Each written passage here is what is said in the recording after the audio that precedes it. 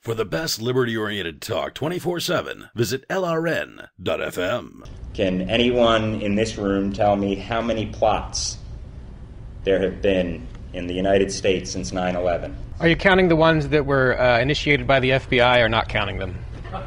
What do you mean initiated by the FBI? Well, the FBI will often sting people by saying, hey, you go bomb something, and the person tries to go bomb something and the FBI catches them. Actually, the FBI gives them every opportunity to exfiltrate themselves in every operation. All right, so that's me sparring with a pro-Fed pundit and former Bush official in Manchester.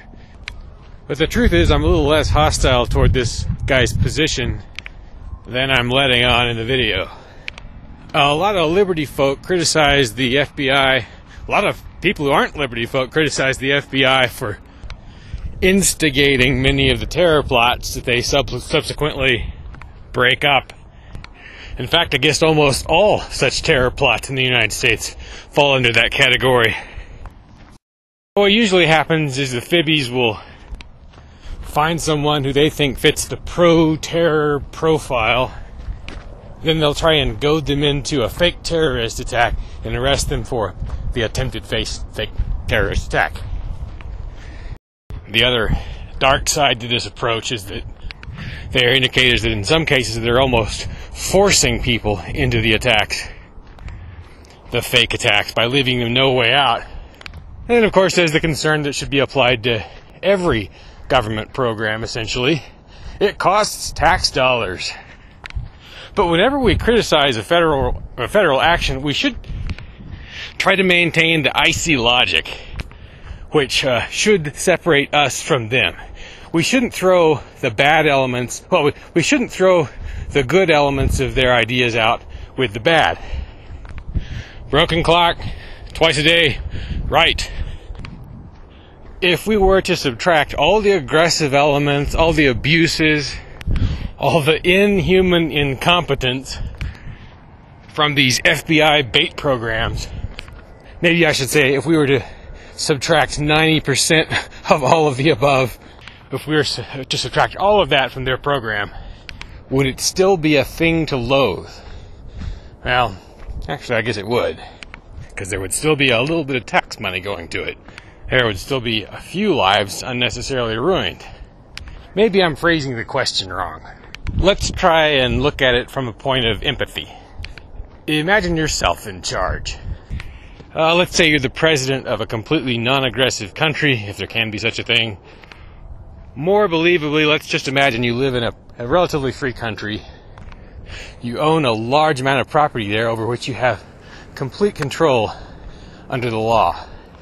Thousands of people inhabit the land that you bought, and you're in complete control. The only limits on your power are the borders of your ownership and the borders of your land ownership, and the fact that people can leave, people can rebel. This, rather than external law, is what keeps you from becoming abusive of your power. There's plenty of competition. People can always go live somewhere else a few miles away. And there are 1,000 ways to rebel.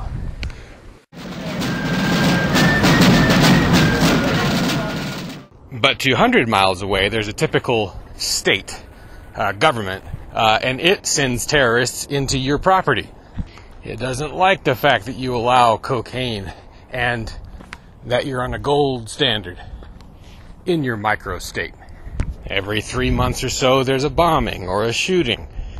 The body count is up to 10 a year. Now, you've got proof that half of these killings are state-sponsored by this cruel state 200 miles away.